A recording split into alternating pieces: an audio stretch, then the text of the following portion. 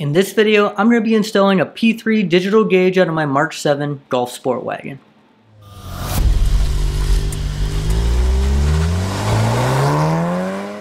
Hello everybody, welcome back to the channel. Thanks for joining us today. Obviously you know a little bit about what the topic is we're talking about today, but first of all, some exciting news is that I do plan to be installing my IS38 Turbo this weekend if everything goes to plan.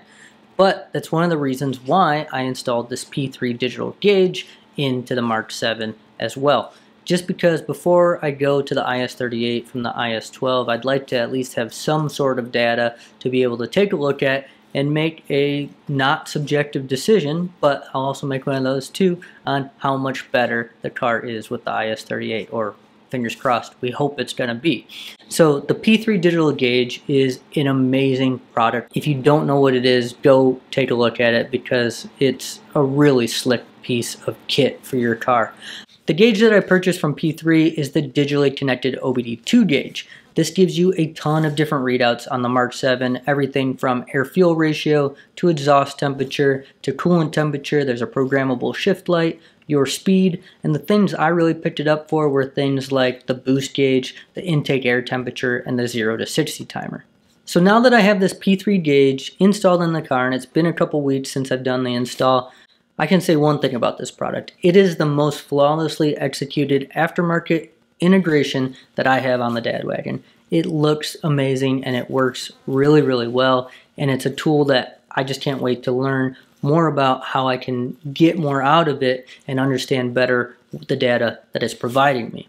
I've had a ton of fun with the 0 to 60 timer so far, as well as monitoring the boost and being able to hopefully compare that to when I get that bad boy installed into the car. So let's jump into the install and I will catch up with you guys afterwards.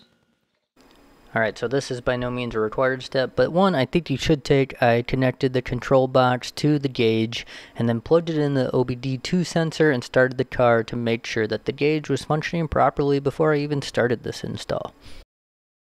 Now let's start by accessing the vent using your trim removal tool to pull off the bezel that holds that vent in place. Now by gently pulling on the vent, go ahead and remove that entire assembly from the car.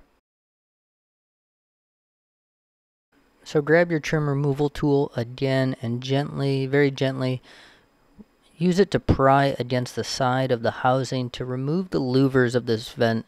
Once you get it removed from the one side, you'll be able to easily pull it out. Now in this clip, don't freak out. I am not using these side cutters to cut through the louvers that are still in place. I'm simply using it to get a grip and put even pressure on the side that hold each of these louvers in and push it away without prying on these and risking snapping the plastic. So just gentle pressure and then sliding side to side to help pull those out. There's going to be 6 connection points overall that hold these louvers in place. So now that you have those louvers removed, you'll be able to get the P3 digital gauge in place, or the digital display. I like to start by putting the smaller side in place and getting those pins in the frame of the vent, and then start to work on the far side or the larger side by simply pulling back on the frame of the vent just a little bit to get those pins set.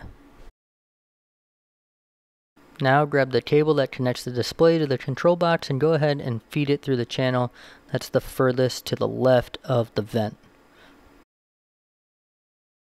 Once you have that cable pulled all the way through the vent unit, go ahead and start to get the frame in place.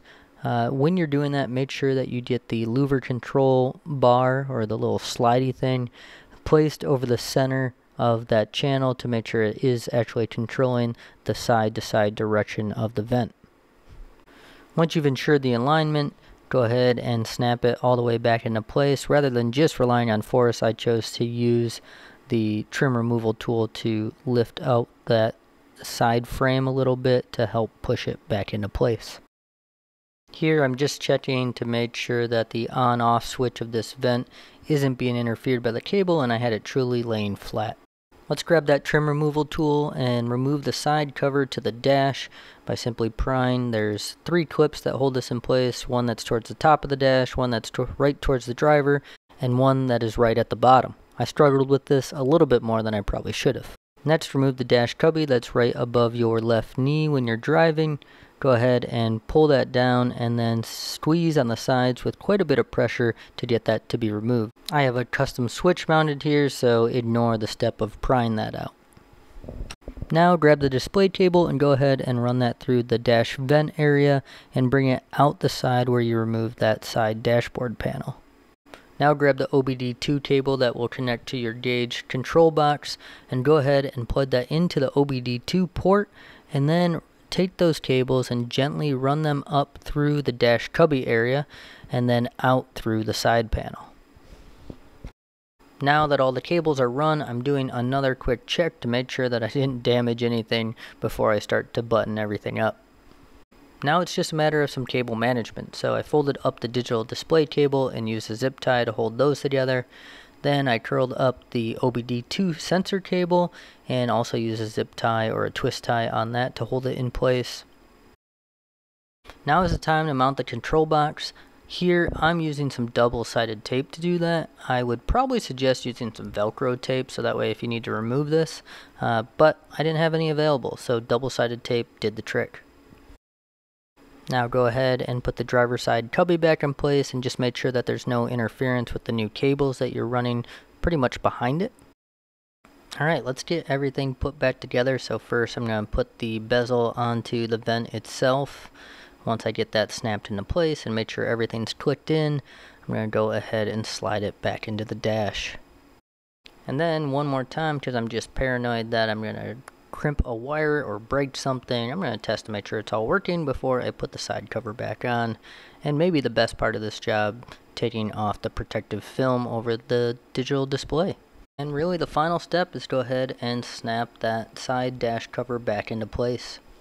So that wraps up the install. It's all super easy, very straightforward, and for the most part, plug and play. It just takes a little creativity with the wiring and getting it organized afterwards, and just be delicate with any of the trim pieces because you don't want to break those because sometimes they can be a pain to source. Now let's go ahead. I'm going to share a couple 0 to 60 runs with you and how that works on it, and then also share with you, some boost monitoring and how the recall function works on it.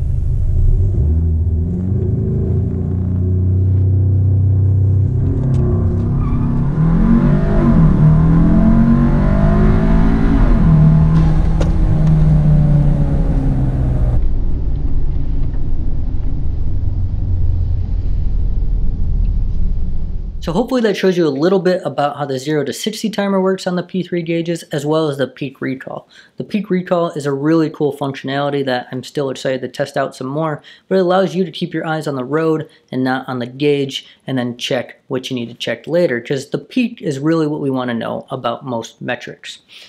Thank you for watching this video, and if you have any questions, put them in the comments down below, or any comments. Feel free to share those too.